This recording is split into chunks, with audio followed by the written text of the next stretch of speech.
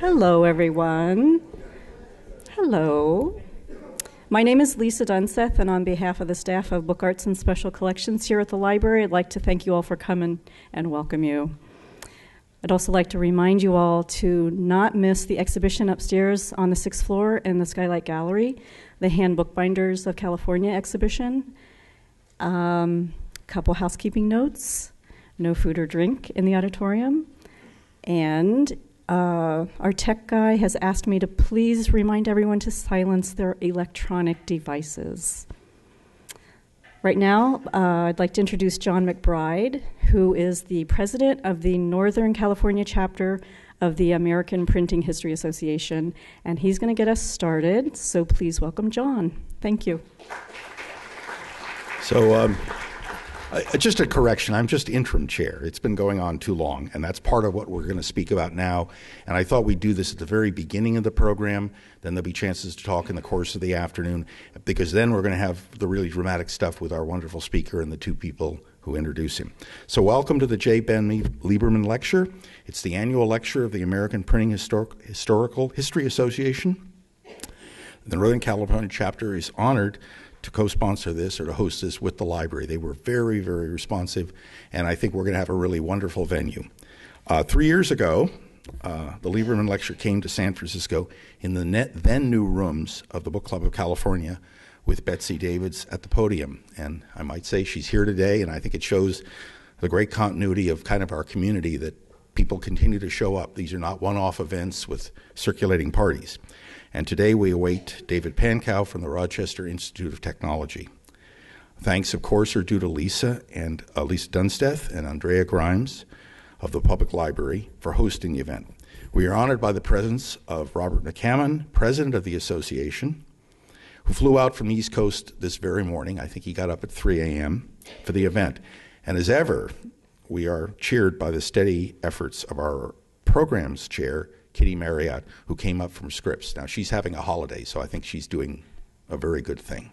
And her husband, Gary, is with her, so be sure to talk to them in the course of the afternoon if you haven't before. If you're not a member of AFA, we would welcome your joining the local chapter. I think on the back of the program there's an application for all of you, and we've got the specific citation.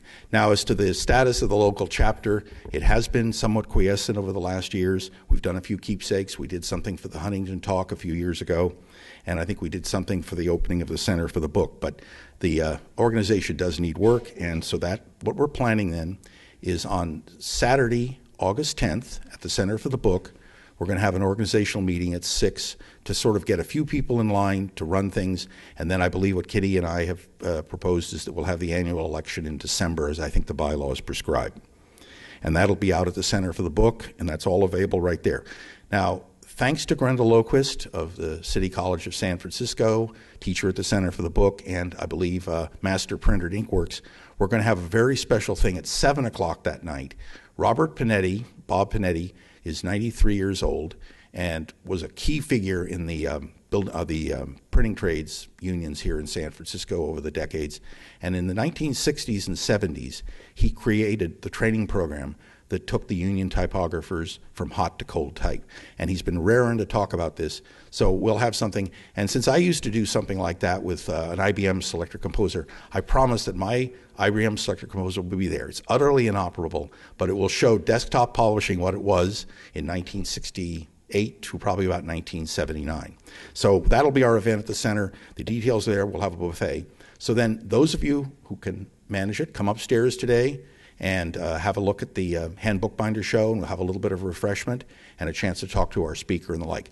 So it gives me now great pleasure to bring the national president here to the table, or to the podium. And thank you very much, Robert, for making this attempt. I have met him occasionally, and I've been on the board phone conferences, and he's a marvelous chair of the association and very devoted. He's also, I believe, the proprietor of the Sherwin Beach Press in Chicago. So, Robert McCammon.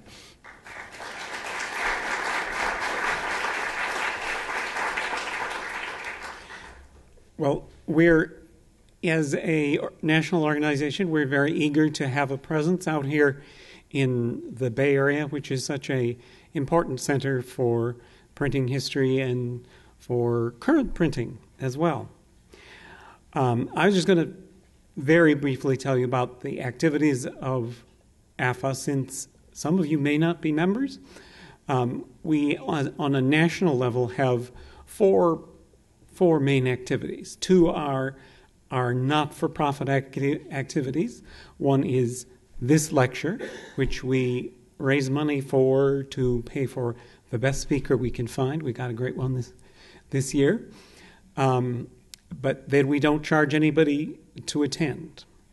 The other thing that is like that is we sponsor an annual fellowship where we give a grant of $2,000 or up to $2,000 to someone who is studying a topic in printing history. It allows them to do travel or acquire materials or something they wouldn't otherwise be able to afford. Then we have the two pay-as-you-go activities. One is our wonderful journal called Printing History, of which David was the illustrious editor for many years in its heyday. And you receive 2 copies of that for your membership. And then the other pay-as-you-go event is our annual conference, which will be this year on October 18th and 19th in New York City. It's going to be headquartered at the Grolier Club, so the number of chairs we have is going to be limited. So if you're thinking about going, be sure to make your reservations early. So we hope you'll consider joining. And let me now introduce Kitty Marriott, who will tell you a little about our programs.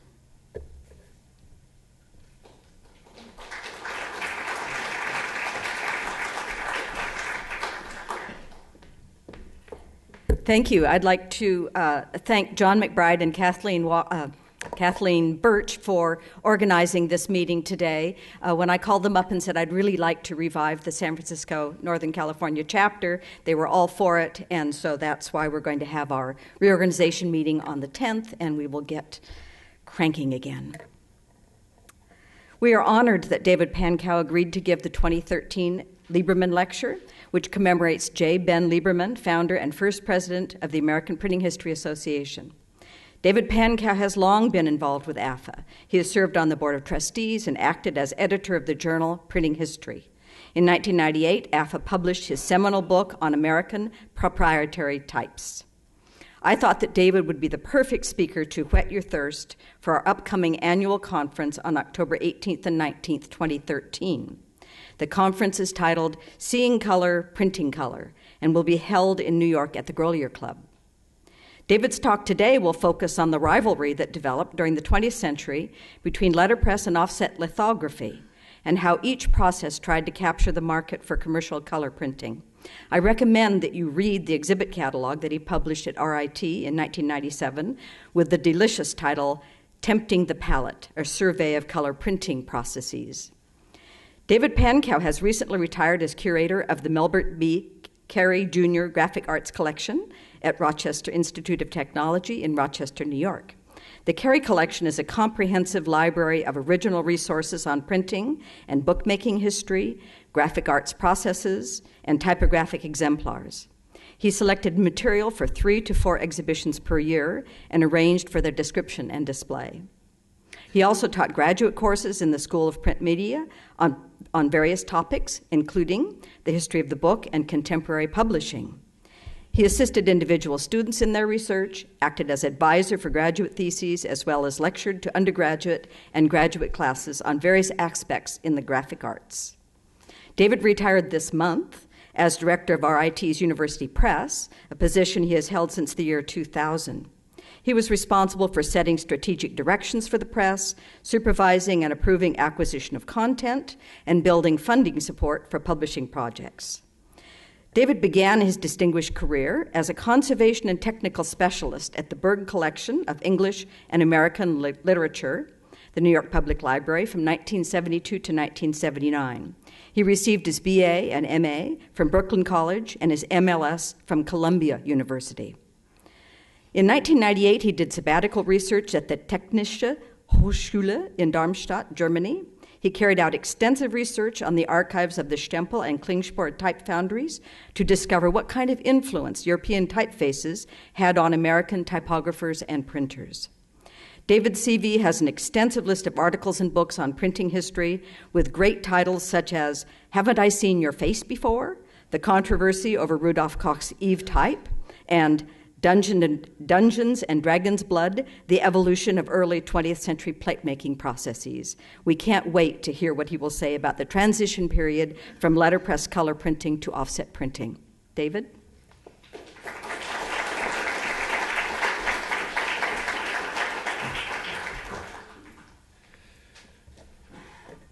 Thank you very much, Kitty, for that wonderful and detailed introduction. Thank you, Lisa, for generously making this space available for this lecture this afternoon. I should tell you that I met Ben Lieberman early in my career as a librarian. I don't know if anybody else ever had that great pleasure of meeting Ben, but he was one of the most dynamic and enthusiastic advocates for printing, for letterpress printing, and for one of his favorite topics, which was the freedom of the press. He had an original Albion press that had once belonged to William Morris and had been used in the printing of the Kelmscott-Chaucer. It's known as the Kelmscott-Gowdy press because that press was later purchased by Fred Gowdy. And then I think you need to know that in a later home, that press was used by Melbert Carey as one of the principal printing pieces of equipment for Carey's own private press, Melbert Carey's own private press called the Press of the Woolly Whale. After Melbert Carey died in 1941, that press was given to his pressman, the man who helped him produce many of the books that were produced at the Press of the Woolly Whale, George Van Vechten. And Ben Lieberman acquired the press from George Van Vechten. So I feel very connected in my career as well as personally with Ben Lieberman, who was, as I said before, a really great gentleman. And early in my career, I was invited to his house for one of those sessions where he gathered people interested in printing history, people interested in letterpress printing, to gather and share stories. And the culmination of the evening was the opportunity to pull a print on that very same press, which had affixed to its very top a small model of the Liberty Bell. And prior to the printing events on that night, Ben Lieberman would always ring that bell to signify that freedom of the press endures in the United States and endures through the activities of printers who carry on letterpress printing and other forms of printing using their equipment throughout the country. So there's my little introduction and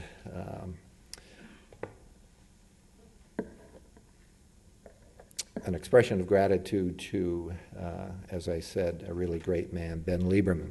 Can you all hear me? Do I need to talk louder? Do I need to put the lavalier mic on? Are we okay? Okay.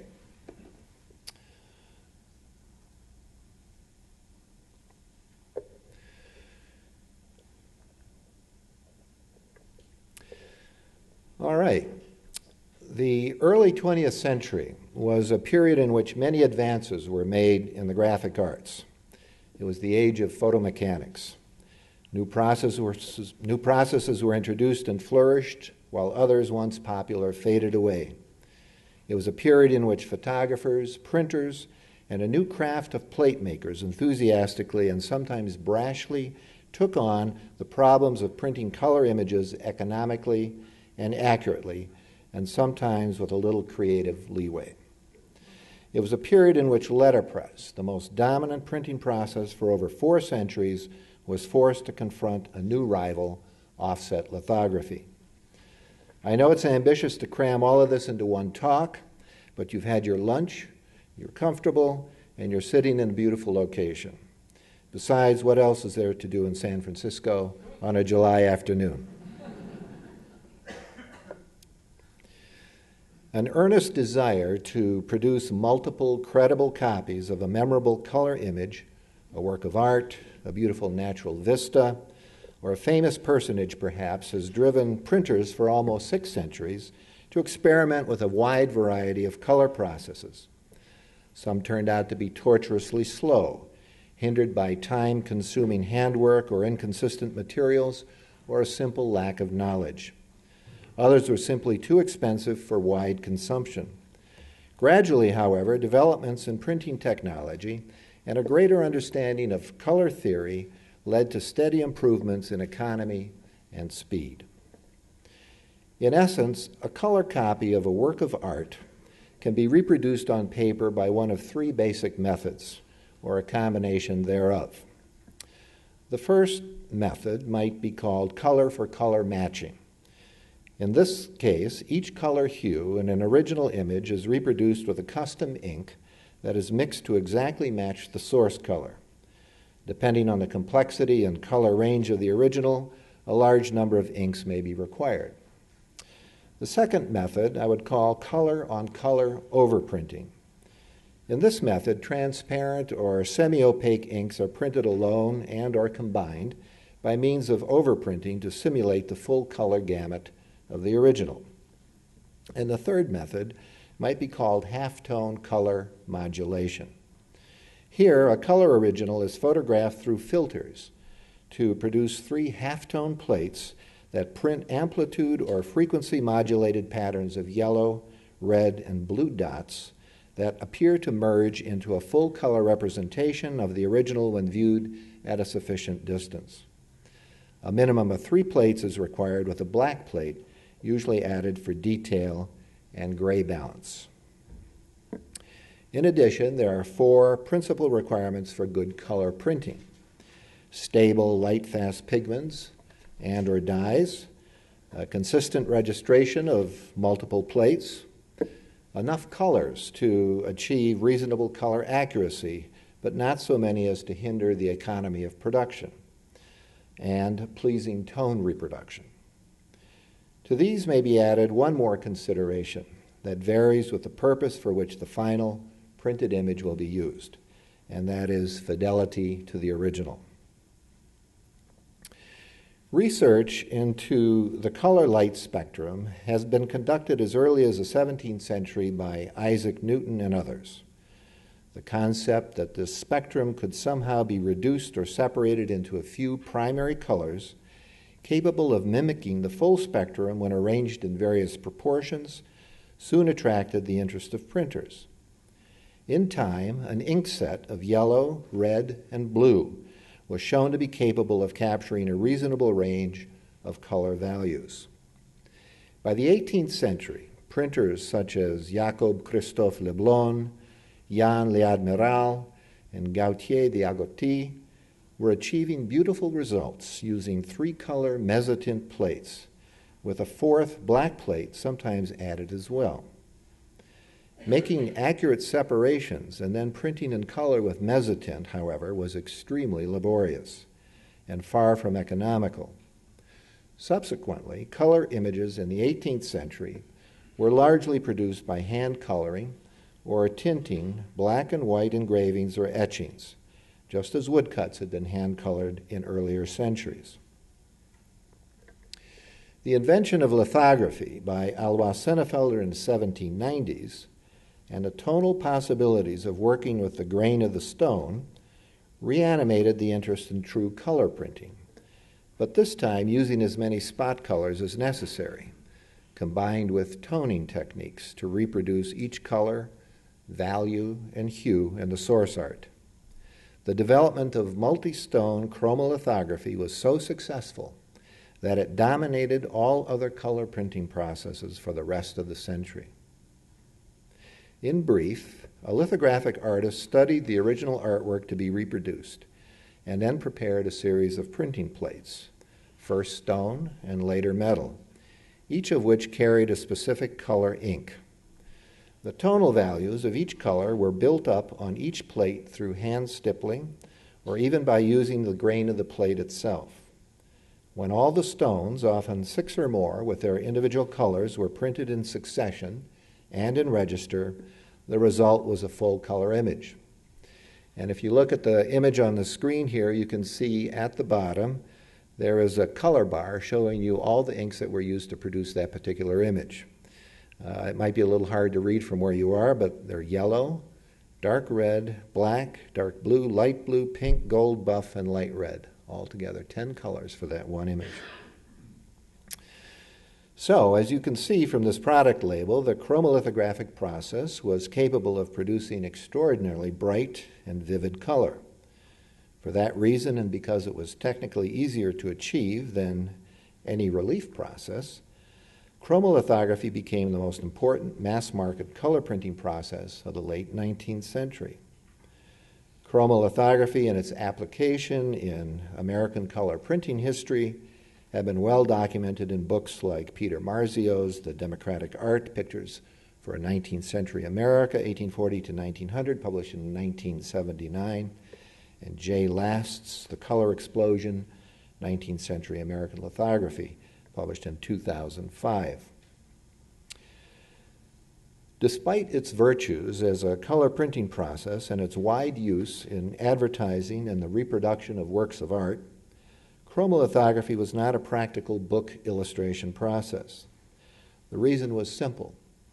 Almost all books from 1455 on, and most of the illustrations contained therein, were printed letterpress, that is, from relief surfaces. Though relief plates for color printing, usually employing multiple wood engravings, could be made, most publishers considered them unduly expensive and time-consuming to produce. Black and white wood engravings, however, were very common. And this very beautiful image by Timothy Cole appeared, I think, in 1904, which is fairly late for a wood engraving to appear in an American publication, but there was a transition period. Now I'm going to give you a very brief technical description of the halftone process. The invention of the camera in the 19th century and the ongoing development of light-sensitive emulsions began to have a dramatic effect on how images were produced, not only as prints for individual enjoyment, but also in publications for mass consumption. Though many early experiments in photomechanical printing were actually focused on producing plates for intaglio or lithographic processes, the greatest effort was concentrating on producing relief photo engravings of line art that could be printed on the same presses along with letterpress type for a newspaper, a magazine, or a book. The popular hand-cut wood engraving of the 19th century coexisted with and then was replaced by photomechanically produced line art. In fact, this slide shows a 19th century intaglio steel engraving that was photographed and then reproduced in relief by a photo engraving. And this slide shows how artwork drawn in the style of a wood engraving could be reproduced in relief with a photo engraving. It was a significant achievement to reproduce line art photomechanically, but an even more important triumph came with the development of the black and white halftone. The objective, of course, was to produce a photorealistic image of an original with a full range of tonal values and which was also quick, economical, and reliable. The answer lay in the development of the tool called the halftone screen, the principles of which were embodied in the early work of Fox Talbot and other pioneers of photography. Artists, of course, had long realized that a full range of tonal values could be rendered by breaking up an image into regular or irregular patterns of lines, dots, or grain that, when viewed at a sufficient distance, coalesced into an accurate representation of the original. Instead of doing this laboriously by hand, the halftone screen did it photomechanically. Early halftone screens were made from sheets of glass on which many closely spaced parallel lines were engraved. A typical screen ranged from 60 lines per inch all the way up to around 200 lines per inch. The finer the screen, the more detail and nuance it was able to capture on a negative. A halftone negative was created when continuous tone artwork was photographed with a process camera that interposed the halftone screen between the lens and a piece of film. The resulting negative was then exposed to a metal plate coated with light-sensitive bichromated gelatin. After the hardened halftone image on the plate was made acid-resistant, the plate was etched with nitric acid, leaving only the image, now broken up into a pattern of variously sized lines and dots standing up in relief. The halftone plate was mounted on a block of wood to make it type high. It was now ready to be printed on any letterpress machine. When carefully printed with a kiss impression, each dot stood out sharply on the paper surface.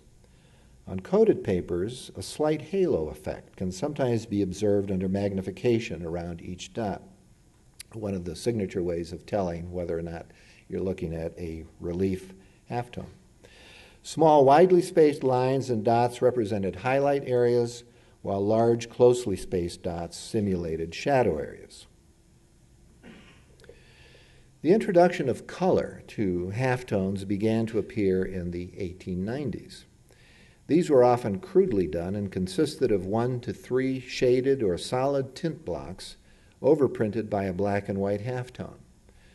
The plate maker calculated color values and prepared the tints so as to approximate the colors of the original, or what he imagined the color original might have been.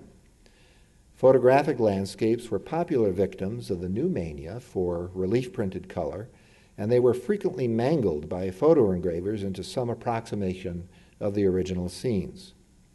Nevertheless, the notion of real places and people recorded by the camera and printed in color was enormously popular. In fact, the practice of color tinting black and white photographs continued well into the century, as we'll see in a later example.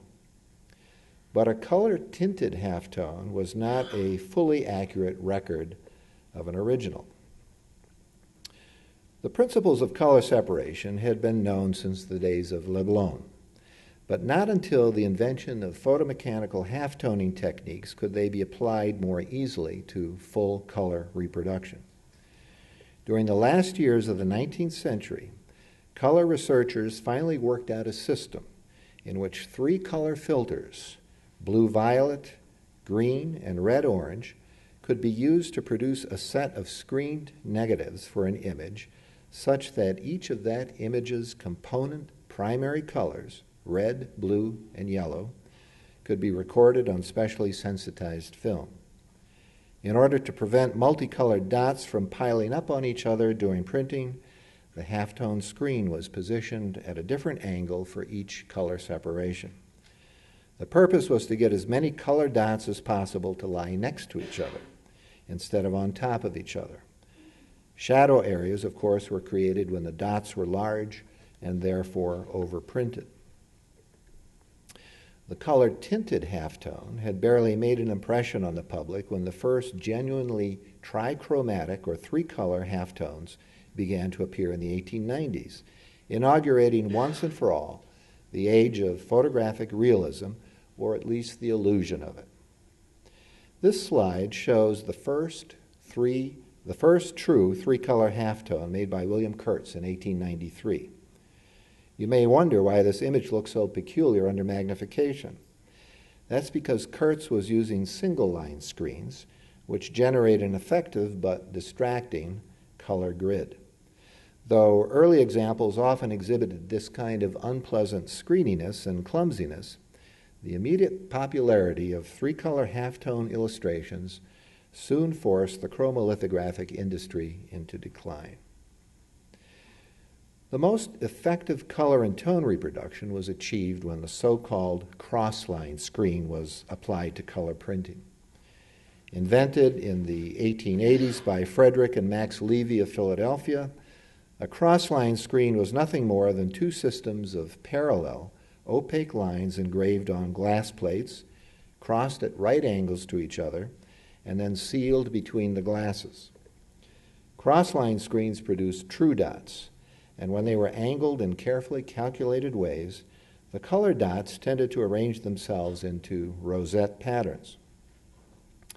It is astonishing to consider that each halftone dot is in effect a miniature printing plate. Even a coarse screen ruling of 60 lines per inch, suitable only for newspaper printing, contains 3,600 separate dots. And a 150-line halftone contains 22,500 dots in a single square inch. Some of the three-color halftone work of the period is superb, though generally it lacks enough dynamic range in the shadow end. Without a black plate to add detail, true grays, and strong shadow blacks, most three-color halftones seem oddly color-balanced and seem soft. However, within a short time, most color halftones did begin to incorporate a black plate. The improvement was dramatic.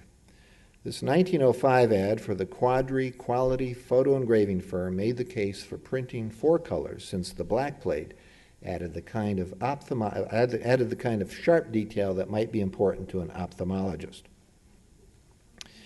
In a surprisingly short period of time, 10 years or so, photo engravers were producing color-balanced halftone plates with excellent detail. It was up to the printer to print them and register. The first decades of the 20th century were good to letterpress printers. Relief printing was by far the dominant process for producing newspapers, magazines, and books in both black and white and color. Though the foundry-type industry had suffered some setbacks with the introduction of the linotype and monotype composition systems, it found a new niche in manufacturing advertising and specialty faces, including scripts. Text was still printed in relief. In the meantime, printing press manufacturers, spurred on by the high-volume needs of publishers, were developing high-speed, sheet-fed and roll-fed rotary presses in single, two-color, and finally four-color configurations. High-volume printing was made possible by the development of specially formulated color inks that could be laid down wet, one after the other, without stopping to let each color dry. The typical order was to print the yellow plate first, followed by the red, then the blue, and finally the black. Paper mills were producing a variety of grades for every printing purpose, ranging from newsprint up to high-quality calendared and coated grades suitable for finely screened illustrations. Paper stock was configured for sheet-fed as well as rotary presses, and the volume of printing increased dramatically. Thanks to the camera, halftone color printing was used not only for art and illustration, but was also employed in the service of documentation and its sly cousin, persuasion. Inevitably, there is a tension between artists, plate makers, and printers over issues ranging from the authority or primacy of an original work of art, to the fidelity of color, to the reproduction of tonal values, and finally to the limits of any reproductive process for capturing a full spectrum of visible color, as well as all the detail from shadows to highlights. As far as some artists are concerned, the printer is a mere mechanic who cheerfully and infuriatingly engages in the process of reduction or takes unreasonable liberties with the original. He is an efficiency expert who seeks to summarize a richly varied palette by means of the fewest possible numbers of inks, ingeniously arranged and manipulated to trick the eye into perceiving more. But more of what exactly? Accuracy, beauty, detail, mood, emotion, desire? For example, I don't have to tell anyone in this room how important the fruit and produce industries have been to the economies of California and the Northwest. Even as these states' fertile soils and ideal climates produced abundant, prize-winning crops, an incredibly effective marketing campaign and printing industry developed around producing such mouth-watering color images that California products and Washington State products became famous far and wide. I'm sure everyone has seen many examples of the chromolithographic fruit labels produced during the late 19th and early 20th centuries. Labels that are stunningly enticing and persuasive, even though they are not photorealistic. That is, no camera was used. By contrast, consider this image printed from a modern letterpress halftone plate that appeared in a 1927 advertising campaign for California asparagus. Perhaps a camera was used, perhaps not, but either way, I don't think the resulting halftone was flattering to the asparagus. And down the lower right-hand corner, I even included what asparagus actually looks like because I took a picture of it in my grocery store. My purpose here is not to suggest that the printing of appealing color images degraded during the early 20th century. Far from it. Only that between concept and realization, many factors influence the color reproduction process. In particular, the role of the photo engraver and his ability to create and manipulate microscopic dots on printing plates, for better or for worse, cannot be underestimated. Though that image of the asparagus was hardly a home run for the artist and photo engraver who happened to have made it, self-congratulation in the letterpress universe was widespread, and nowhere was this more evident than in the photo engraving industry. Photo engravers, almost from the beginning, saw themselves as a new generation of craftsmen whose knowledge of art, color science, chemistry, and technology bordered on the sublime. They were the agents who deconstructed an original image into its component parts and built it back up again with a series of printing plates that captured what the camera saw and were then enhanced and worked over by the artful application of acid and graver. In a way, a photo engraver refined the color and tonal properties of a set of color halftone plates to much the same purpose as a chromolithography worked over his stones or plates. In 1927, photo engravers celebrated themselves by publishing a 9x12, 870-page book called Achievement, edited by Louis Flader, one of the industry's most able and energetic spokesmen. 235 different photo engraving firms participated, along with 80 printing establishments. There were 380 pages of contributed inserts alone. 457 of the 649 full-page illustrations in Achievement were printed in 2 or more colors, while helpful captions and essays provided throughout explanations of process and technique. Nothing like it had ever been published before. It is dense, ponderous, confusingly assembled, and altogether fascinating. In essay after essay, the skill, artistry, and, frankly, intervention of the photo engraver is extolled. For example, consider this statement. The art of photo engraving is concerned primarily with the reproduction of art, yet the various necessary processes open themselves wide to the personal interpretations of the men engaged in the work. As you can see, even the ads that photo engravers published about themselves communicated a sense of craft, carried out by rugged but sensitive naked men. Maybe the heat got to them. Here's another example of how important photo engravers thought they were to the creative process. Quote, "To be literal in the reproduction of a painting or a product is not enough. Had that been all that was necessary, no mastermind would have been involved in its creation. To glorify it is perhaps permissible, but the spark in its inception must be caught and imprisoned in its reproduction so that it impresses, conveys a message, and gets the favorable reaction of the observer." And forget about typography. According to the photo engraver, it's the picture that tells the story. Photo engraving has enabled the advertiser, one essay says in Achievement, to show his product with uncanny realism. Cold type alone, no matter how beautiful the typography, cannot give the reader such a vivid visual impression of what the product looks like or how it works. There is no question that color reproduction in this period was part science, part alchemy, and part bravado. Image after image in Achievement shows the degree to which photo engravers reworked photographs and artwork in ways that defy description, and indeed even reality. For that reason, some of the best work during this period, as exemplified in Achievement, is often what least attempts to be photorealistic, and ironically actually harkens back to the days of chromolithography. That is artwork for advertisements and book illustrations that is built up from flat colors or provided with tonal gradations through the use of mechanical tint overlays applied by means of Ben-Day or Bourget's tint systems. These images have a vividness and punch that jumps off the page. Here, the sharply defined dot or edge of a letterpress plate on a coated paper makes a satisfying and brashly unequivocal statement. Highly worked technical drawings for machinery or advertisements for products like automobiles also benefited from the letterpress effects on smooth papers, and these are some examples.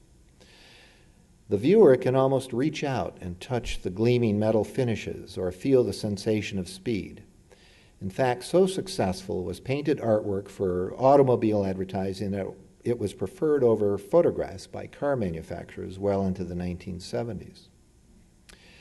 As we saw earlier, the versatility of photo engraving also enabled artists and letterpress plate makers to closely mimic the effects of earlier techniques and printing processes, including wood engraving, mezzotint, and stone lithography. And these are some additional examples. As for more photorealistic representations of paintings or real-life scenes, letterpress halftones in color from this period would never meet present-day reproduction standards. Nevertheless, the best of them have a credible, if quaint, appeal, as in this copy of a famous painting by Charles Barquet. Or consider this image, made in 1927 of a canoe camping excursion. Though the original photograph was black and white, this version with colors added by the photo engraver at the plate-making stage is charming, if not entirely true to life. In this case, the suggestion of reality is enough to enjoy the bucolic outdoor scene. That even in 1927, photo engravers were still colorizing black and white photographs demonstrates the degree to which the development of practical color photography lagged behind the technology of actually printing color. Elaborate multi-filter cameras made studio and still life color photography possible under carefully controlled conditions. But active outdoor scenes and proper exposures were much more difficult to manage in the early years of the century.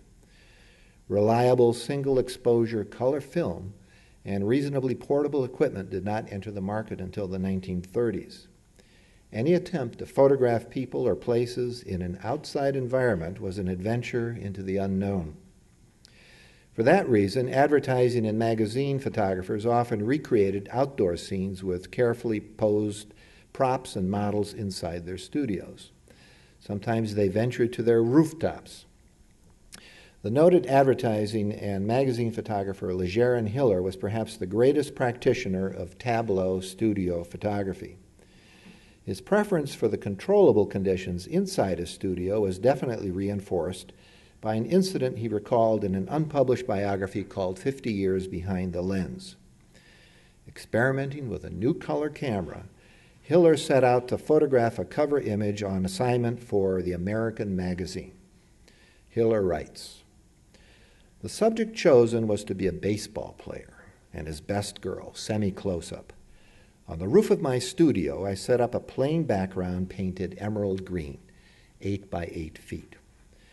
The girl had on screaming red clothes. The baseball player with his mitt had on what he should have on. It was the most brilliantly lighted day New York had ever known, and 92 in the shade. At high noon, we got the models in place. Between them and the background, I placed a flash pan holding 4 ounces of magnesium powder. On both sides of them, a little further away, 6 ounces each, and above the camera, another 6 ounces. All were wired to go off simultaneously. Having given the proper warnings, I got the models together in a tender embrace and let her fly. It wasn't that anyone was hurt, but we had a little trouble. We had a little trouble to find our things. The background, for instance. I managed to grab the end of the tripod while the camera was hopping away, so everything was hunky-dory.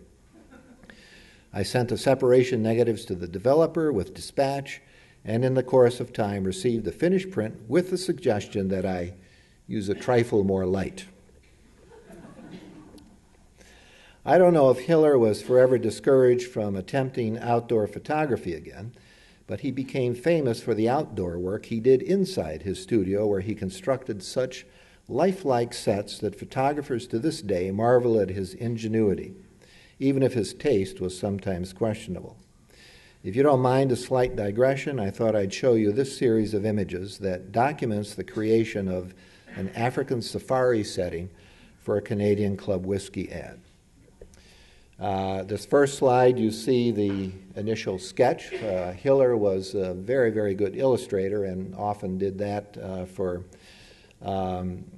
freelance work as well. Here he is standing up in his studio with his chief workman laying out a sketch of the rhinoceros that is to be built on the floor of the studio. And here you see the maquette for the rhinoceros, not the maquette, but actually a full-size skeletal structure for the rhinoceros being constructed. And here the workman is filling in the gaps and trying to make it as realistic and lifelike as possible.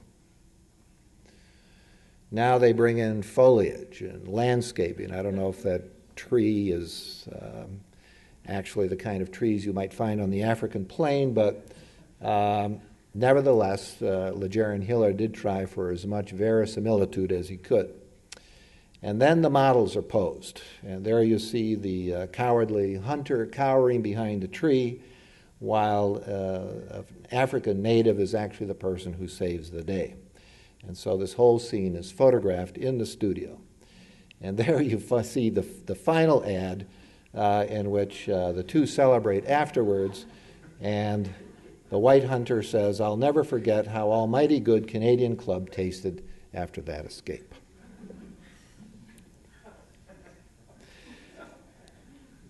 Okay.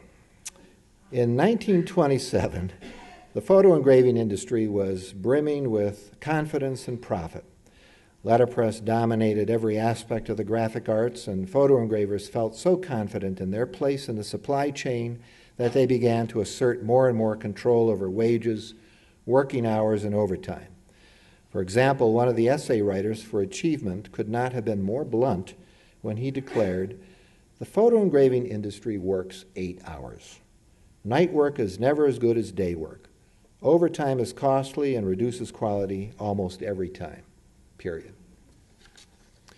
Nevertheless, alarms were sounding. As far back as 1912, articles were appearing in graphic arts journals that warned about the competition from new processes. One article in the Printing Art noted that photo engravers are too prone to lie back and wait for the other fellow to show them. If we continue along these lines, we will wake up some of these days to the fact that these new processes have made serious inroads on our business, which we shall not be able to overcome.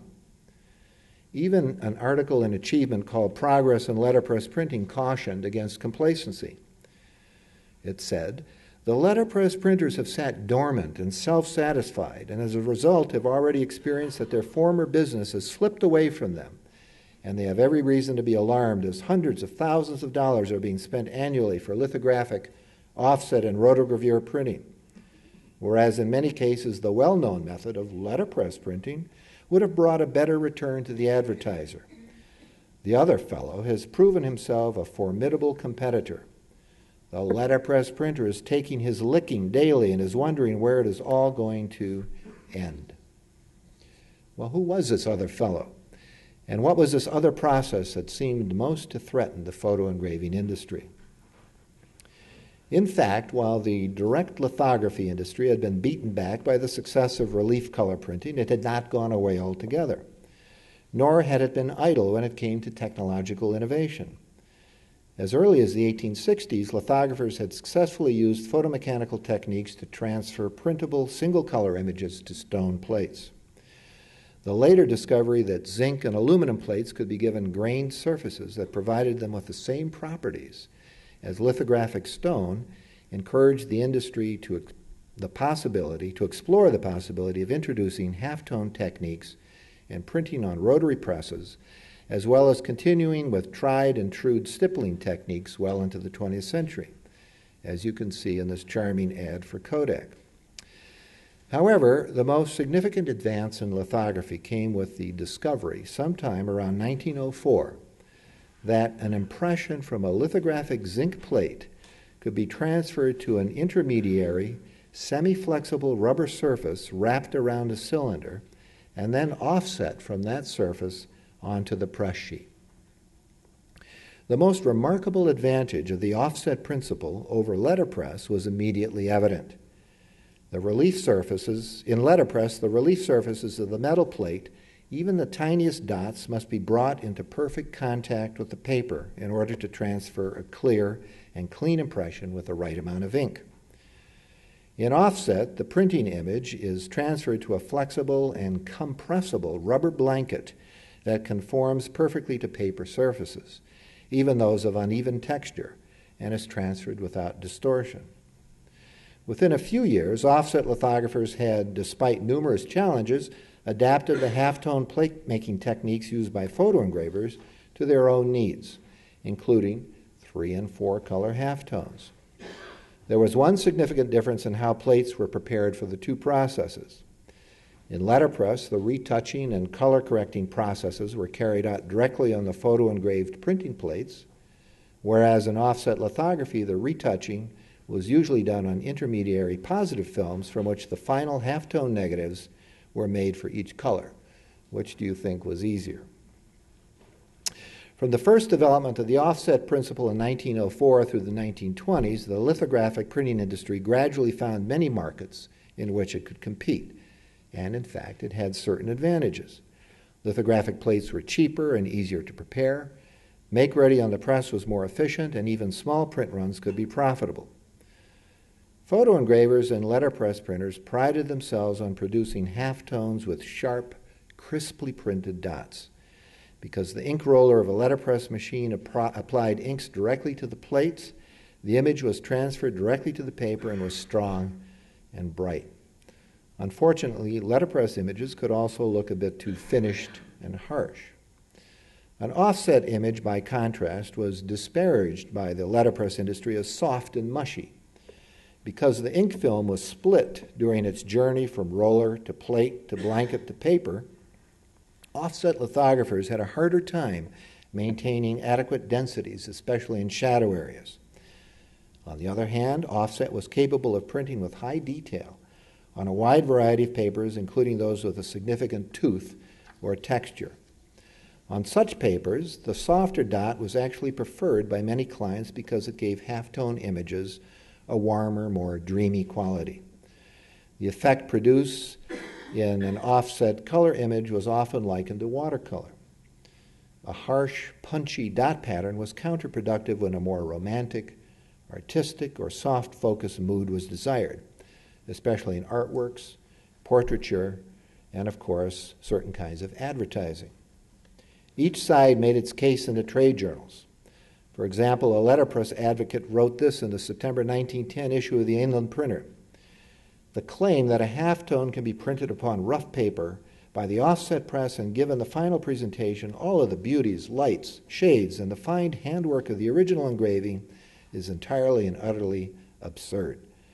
The reproduction of any halftone by the offset process coarsens the work and takes away from it that snap, definition, and luster, which are peculiarly the qualities of a first-class halftone printed in a first-class manner, in other words, letterpress. There is no question that early offset images did look weak, but the deficiencies of the process were solved one by one. In 1921, a lithographic printer with a flair for words wrote, "Lithography has passed from the Stone Age to the Metal Age, has clasped hands with rubber, and no doubt will spread out to greater conquests as science finds new and as yet undiscovered means for printing."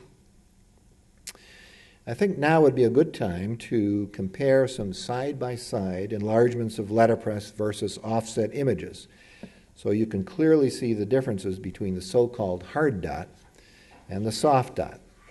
And I'm grateful to the Image Permanence Lab at RIT for making the microphotographs you will see. So in this first image, you see the original images as they were shot straight on with the camera, and maybe you can tell that there's a little bit of modeling or graininess in the letterpress image. Slightly greater magnification begins to show you the dot structure for both of these images, and I think now it becomes clear that the offset image definitely has a softer dot, and that does create, I would say, a smoother transition from tone to tone, from color to color. And finally, my favorite slide is this one, which shows the dots under high magnification. I actually think both of them in these enlargements are actually quite beautiful, just as artwork almost. But now you can clearly see that the halftone offset dot is much softer, not quite so bright, and definitely kind of absorbs into the background of the textured paper on which it was printed, or at the very least the absorbent paper on which it was printed, the uncoated paper. Well, in 1929, only 25 years after the first successful demonstration of an offset press, one industry expert felt confident enough to say this: if we could look a few years into the future, is it possible that we might see an offset press printing book forms from a roll of paper 2 sides at a time at the rate of 5,000 or 6,000 impressions per hour? Such presses have been built for folder and catalog work. May they not be used in future for printing the publisher's big editions? 1929. Though the full implementation of offset printing for book publishing was some time off, the industry made some remarkable advances during the interval, and they too wanted to celebrate.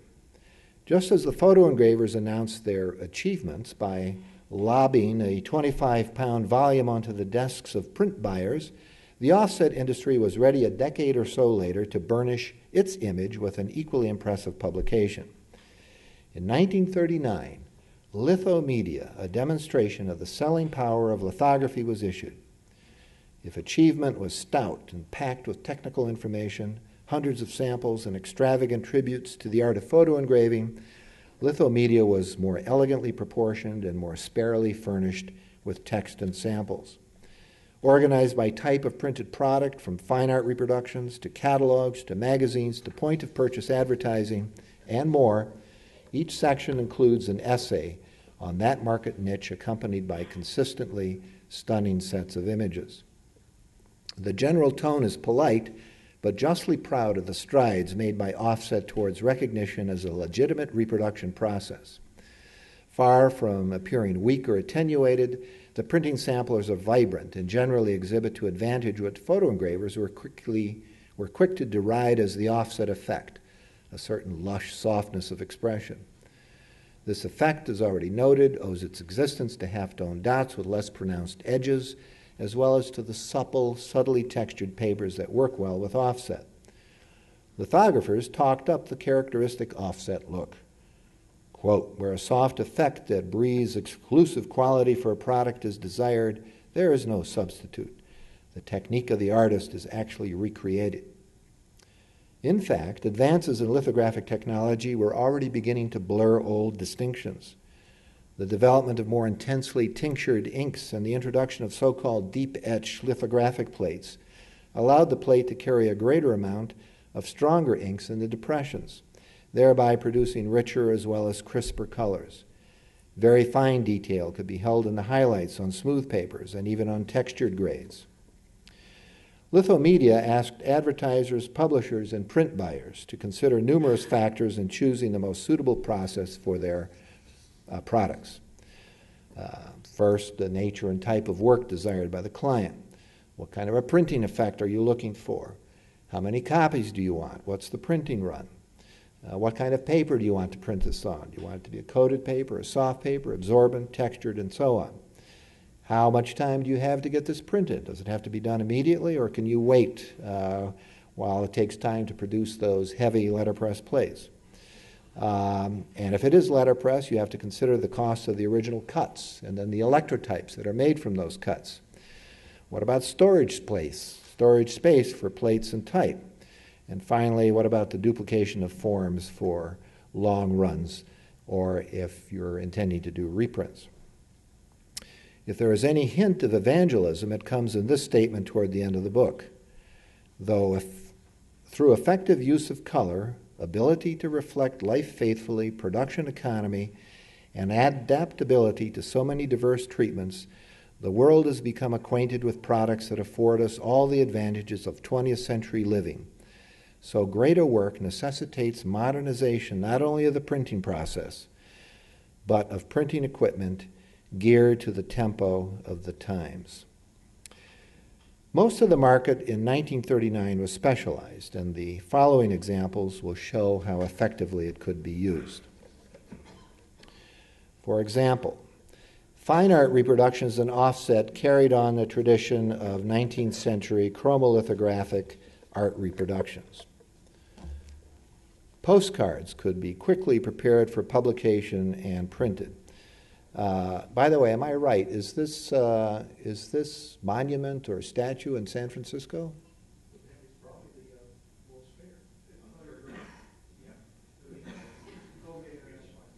Is it still there? Oh, okay. Guidebooks to near and exotic places benefited from the lush romantic appearance of lithography. And this is a guidebook to the 1939 New York World's Fair.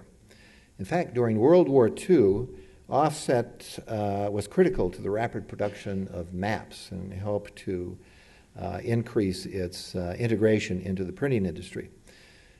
What about promotional literature? For example, this case of an elaborate brochure for the Pan American Airlines Clipper ship. It exuded comfort and safety and could be produced economically in small numbers. Children's books in offset showed off watercolor illustrations with great effect. Book jackets with modern watercolor and airbrush work were equally suited to lithography. Magazine covers could be printed in pleasing colors and detail on cheaper pages, and also with that soft effect were quite flattering to models and movie stars. And then liquor promotion, in this case on a textured menu cover, as well as similar products, enticed the palate and invited smooth enjoyment of the finer things in life. Well, maybe you're wondering, what about the type? How did text get printed in a lithographically produced ad or book? Unfortunately, there was no easy way to incorporate type, for the simple reason that photo-optical principles, which had so effectively been applied to plate making and imagery production, had not yet been successfully incorporated into a rapid type composition system. It was not for lack of effort. Already early in the century and in the decades following, some very promising prototype photocompositors had been developed, but none that were suited for book composition. In fact, nothing came close to matching the speed of a typical journeyman hand compositor working with metal types, much less the speed of a keyboardist sitting at a linotype or monotype machine. As a consequence, when a lithographically printed book needed text, it had to be composed in metal, proofed, corrected, and proofed again on a special precision proof press or hand-lettered. The proof was then assembled into a layout, photographed, and processed for the lithographic plate that carried the black ink. Interestingly enough, the Monotype Corporation, recognizing the growing popularity of offset, began to manufacture imposition, plate coating, and camera equipment specifically designed to speed up the transition of type from metal to film. In fact, the entire text of lithomedia was composed in Janssen type on a monotype machine and repro-proofed for lithography using monotype camera and imposition equipment.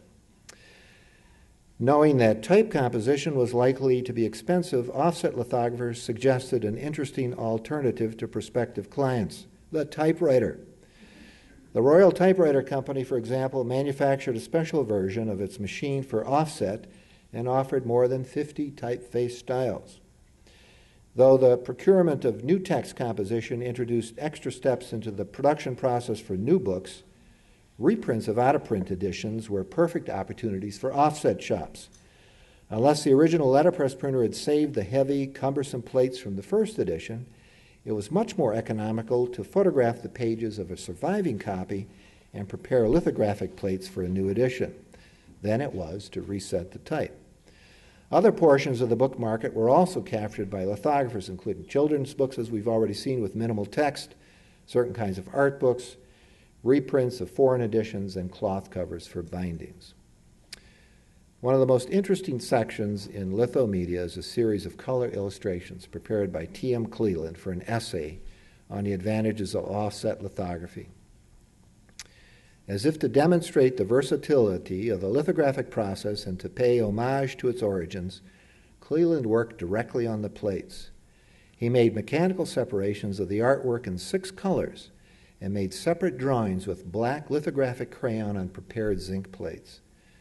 The final result could only be attained by skillful calculations of the gradations and values required on each of the 6 plates.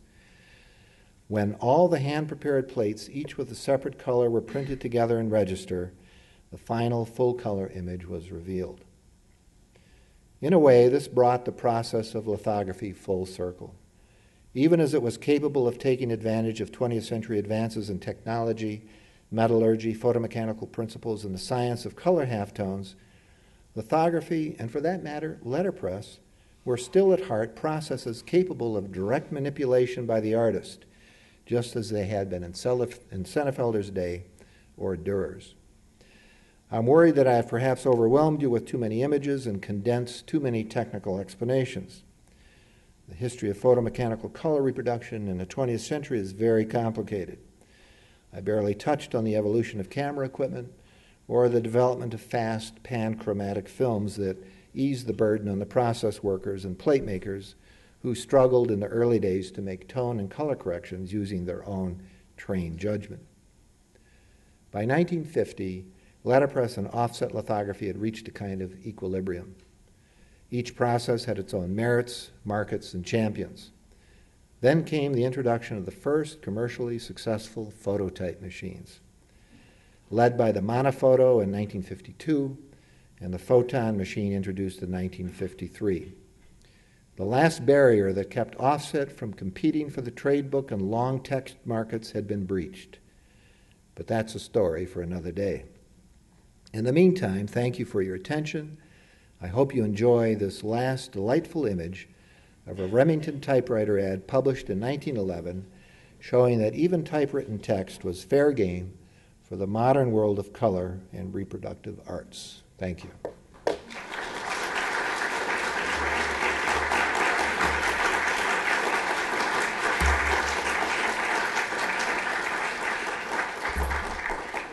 Any questions? Yes, certainly.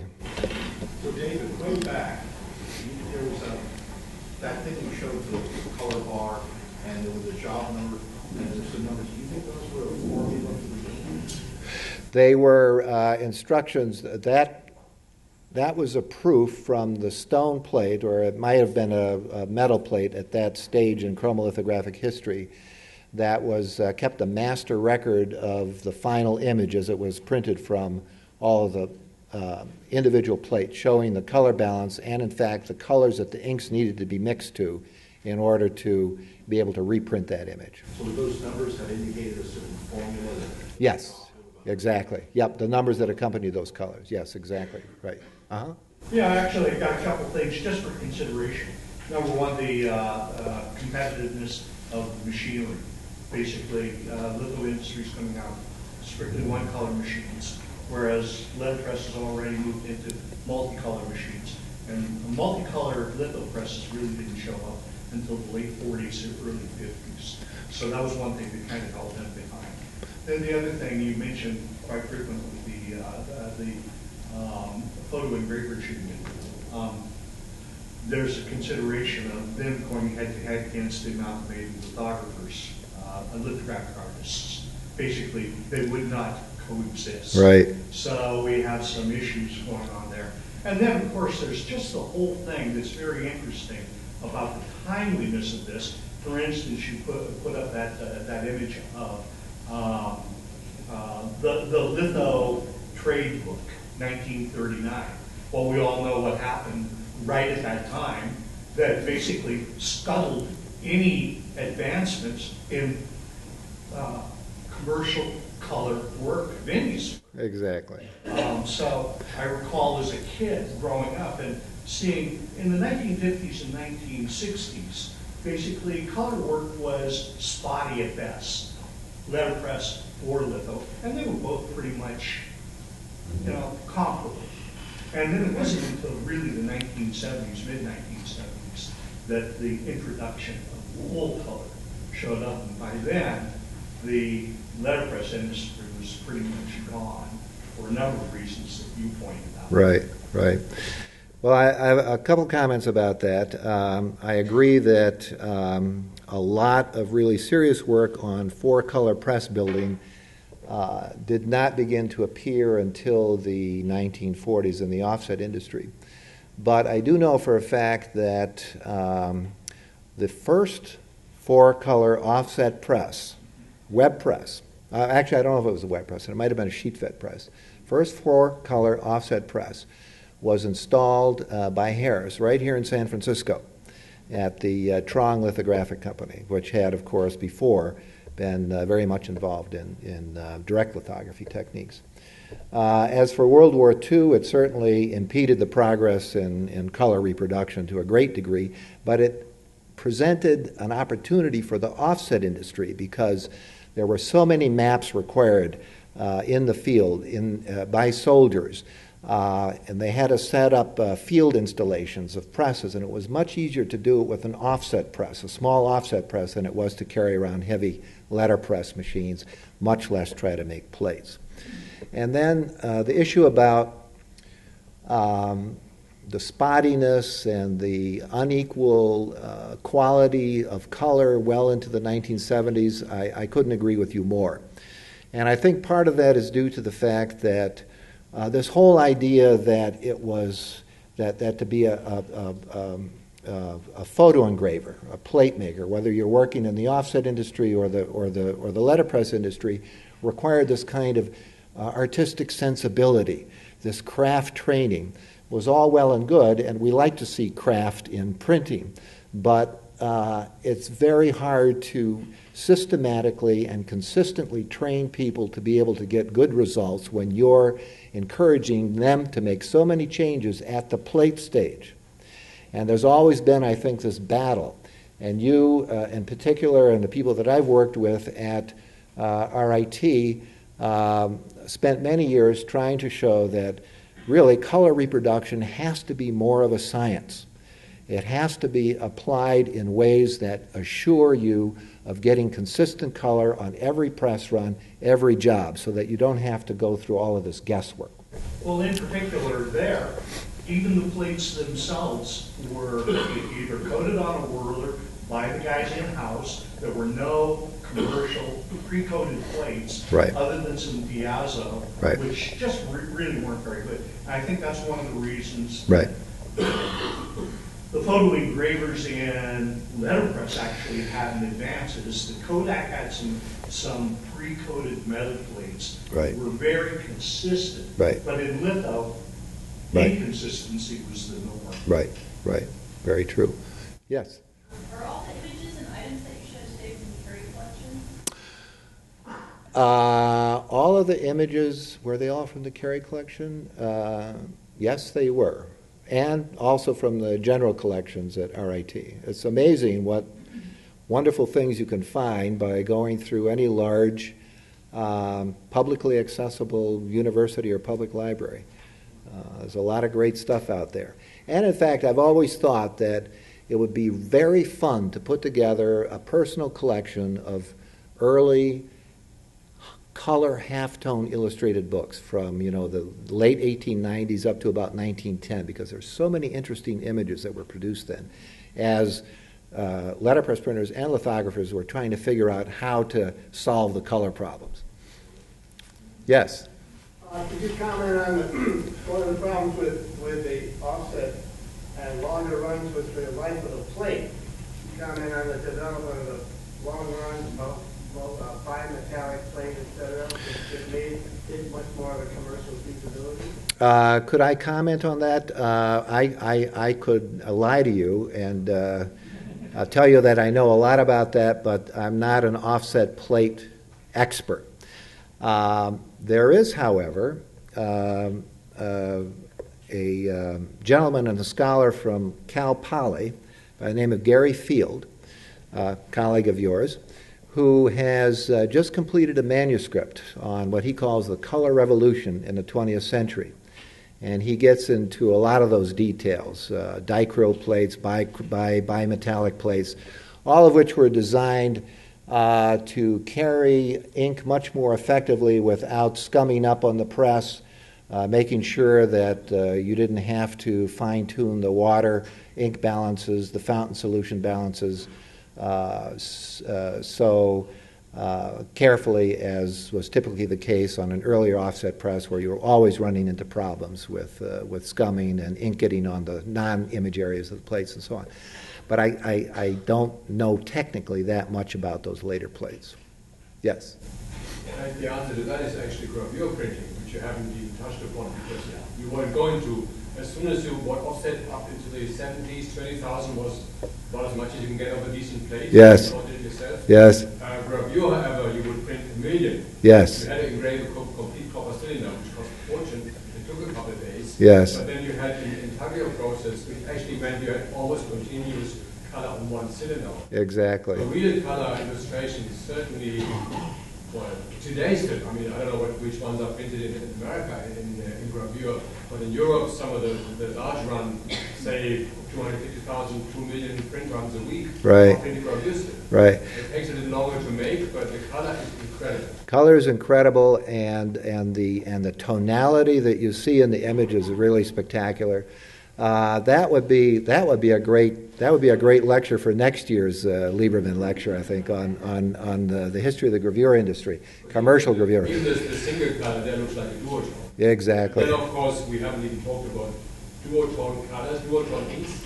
All right, how much time do you want to spend here today? Well, I'm just giving you next year's lecture. I know that people try. Exactly. Exactly. How about a seminar at the Center for the Book 6 months from now? I'm a letterpress guy. I could read up on it, yes, certainly. I have all the books. Right, it's true, and gravure is kind of suffering these days in the U.S. because the printing has been distributed so much because of mailing costs, and so now smaller offset plants are being set up to handle regional distribution and printing. Germany went down to four locations. That's right. Right, exactly. Actually, today in the United States, color is flexo. So it's a lot of letterpress, really. Yep. Just basically on a soft photopolymer. It's a rubber plate, or I don't know if they're all rubber. They're not all rubber plates at this point, but it's definitely true. A lot of flexo printing now, which is a very interesting process because it can print on so many different substrates. Any more questions? Yeah. As I understand it, the Baum books, the Wizard of Oz books, were a step forward by putting the image in the background and the text was over it. Do you know if this, and was that true? Was that a big innovation, and did it help it sell? I don't know about it. Yes. We have our Wizard of Oz expert. Okay, Peter. It was an imitation of certain Japanese print techniques that Denso was introducing. So we do have other examples of books from that same period that were doing overprinting on text in color. And was that letterpress? Yes, it was all letterpress. So the color was letterpress, and then it was overprinted with the text type. It's 1900. It's all letterpress. Right. Yeah. I do have to spoil one of your jokes, David. That picture of asparagus was actually white asparagus. It was a good image of white asparagus. Was that a good image of white asparagus? Okay. All right. Well, what was that yellow stuff dripping over the top of it? I don't know. Oh, all right. I'm glad to know that. And the funny thing is, in Europe, in Germany, we eat white asparagus until the 24th of June, which is St. John's Day, where we celebrate Gutenberg's, not birthday, but his sort of name. So there. All right.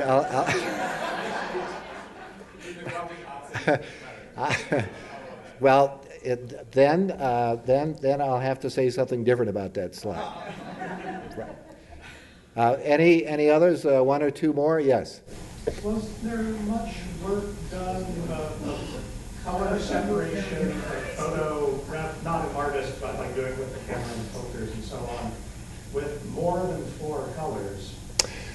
Yes, sometimes. Not so much by letterpress printers, but lithographers who were already very accustomed to printing lots of different colors would sometimes do 6-color halftone images. And in fact, I think I noted it that one Kodak Camera Club ad or Camera Magazine ad was a 6-color halftone offset lithographic image.